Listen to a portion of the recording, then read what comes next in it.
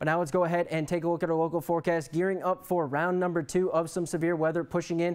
We're going to go ahead and start off, though, looking at our local satellite and radar and watching the line of storms that continued to push through our area last night, right along the boundary that just stuck right along portions of northeast Missouri. We saw very, very heavy easterly flow just pushing things in a very, very linear progression.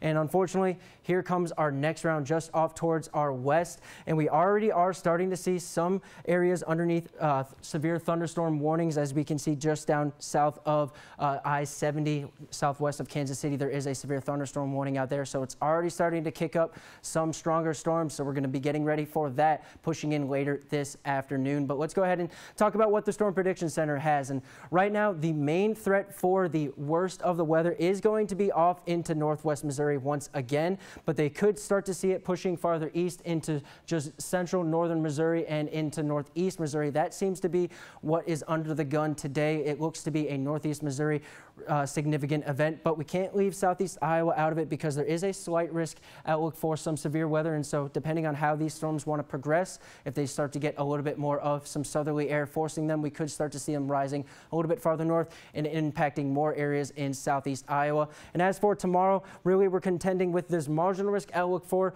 the morning hours as this storm system makes its way out of our area. And then after that, we're going to start to see a clearing effect taking place, and we're going to turn over to some lovely conditions for the start to our weekend. But let's go ahead and jump on into our service map. So here we're looking at our high resolution rapid refresh model. This one only goes out about 12 hours, but it is very, very high resolution. So we're starting to see a lot of very active cells sweeping into the area, continuing in towards the 10 a.m. hour. So we may not even get a chance to see a break in the action before we start to pick up our next round.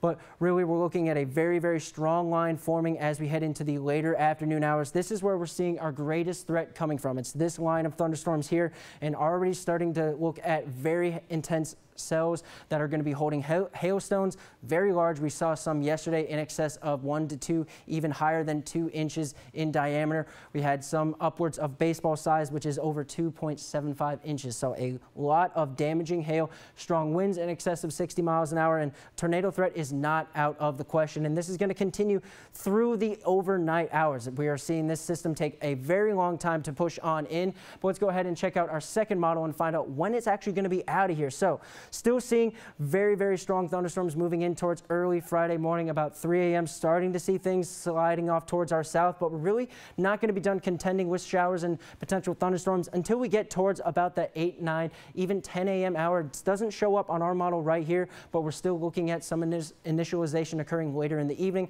allowing some thunderstorms to stick around a little bit longer. And then heading into the afternoon, maybe an isolated shower, but we're really starting to see this sliding out of here, and we're going to start to get that cloud cover out heading into early Saturday morning. Some sunny skies are ahead. But what we need to talk about are the rainfall amounts, because we already do have flash flood warnings in effect for Sullivan, Macon, Adair, and Lynn counties in northeast Missouri. And look at how much we're already going to be adding on. Another 1.6 inches expected towards Milan, 1.25 down in Macon. We had here in Kirksville at the KTVO station 2.93 inches of rain this morning. So we are going to be upwards of 3, maybe even upwards of 4 inches by the time we get through it all. Temperatures right now in towards the mid and upper 60s. Couple areas of thunderstorms in Kirksville and Macon. Temperatures today a little bit cooler than yesterday, 84 degrees for the high temperature.